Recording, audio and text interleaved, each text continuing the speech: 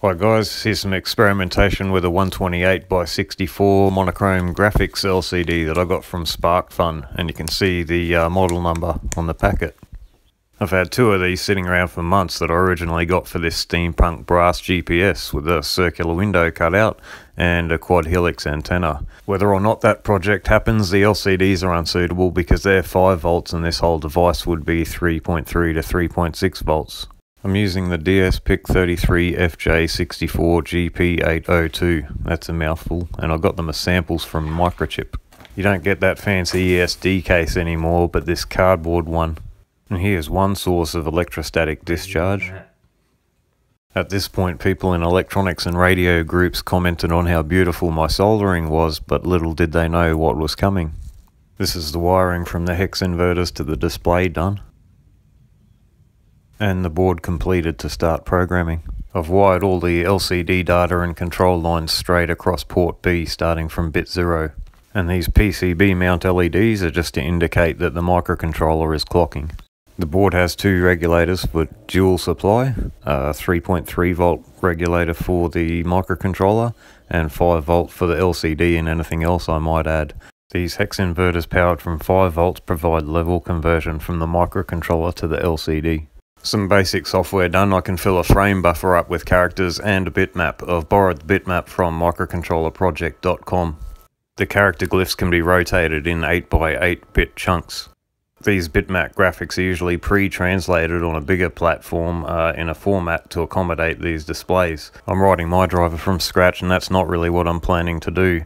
I want to provide standard monochrome bitmaps to the microcontroller and have it translate to the display.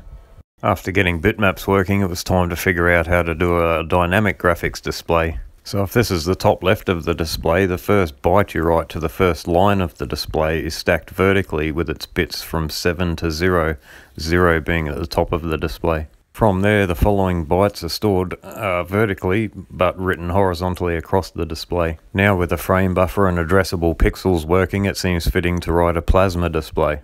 With the very same code I've ported to the Sony PlayStation Portable, Canon digital camera, iOS for iPhone and iPad,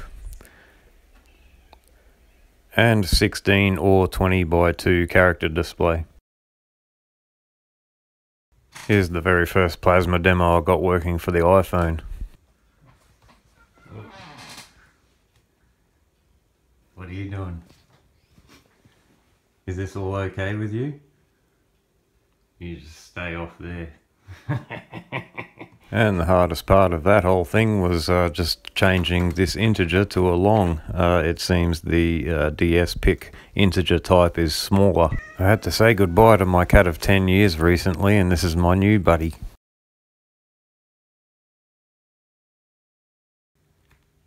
I've left the character text demo at startup. I think it makes a good display test.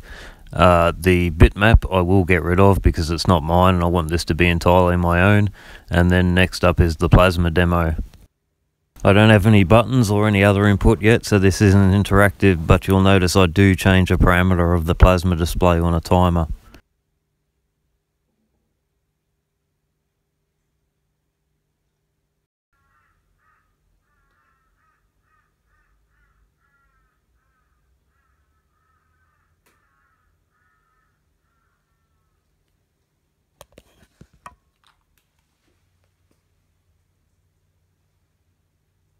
I'm programming the microcontroller with a PIC Kit 2 and my own carrier board. My potentiometer that's supposed to adjust contrast is actually a fixed resistor ladder, but it's working okay. And these LEDs are driven by an interrupt service routine, which is really all it does on a timer. Just so I can show something else in this video, I've implemented the line and circle drawing routines and point rotation. I've gotten rid of the girl picture. Plasma goes just for a little while, I think with only one parameter, and then we'll have the start of a clock. Interesting effect here because the display lags, so it shows that the real bottleneck of the whole thing is the physical LCD. I can actually write to the display a lot faster than this. In any case, I've called this video part 1 because I think there's some more fun to be had with this, and I think this is really just the start. It's a lot easier now I've got a working dynamic frame buffer.